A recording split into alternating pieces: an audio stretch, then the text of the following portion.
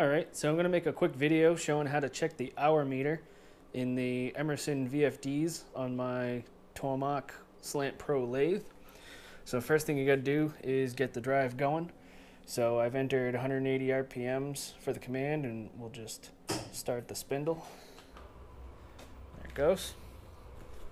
So then if you come over to the drive in the control cabinet,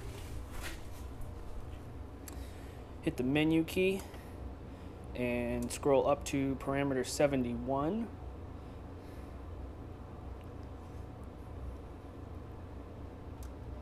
So parameters 71 through 81 are linking parameters.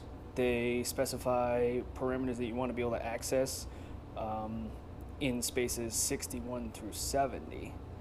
So hit the menu key and it asks you for the code. Hit the up arrow. The code for Tormach machines seems to be pretty standard at 129. So just dial in 129, hit menu again, and now you can enter your code.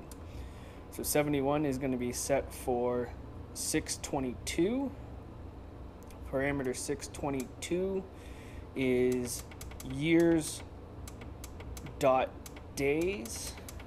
There we go. Okay. And then we're going to go up to 72, hit menu. You hit the menu key to set the parameter. We can set this one to 623. 623 is hours.minutes. Alright, so now when your parameter number is blinking, you scroll back down, go down to 61. You can see my machine has 0 years, 0 days, and I go up to 62, 12 hours and 15 minutes. And it's as easy as that. So you can hit the menu key and go back to the main menu. You shut down the machine and come back to it. Drive will shut off.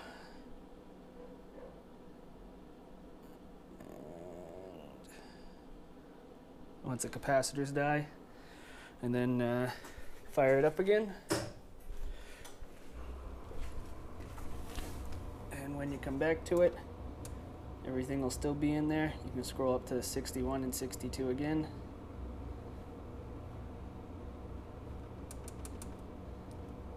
And there you go. And then you won't need to enter the code this time. So I hope this helps somebody out. Let me know if you got any other questions.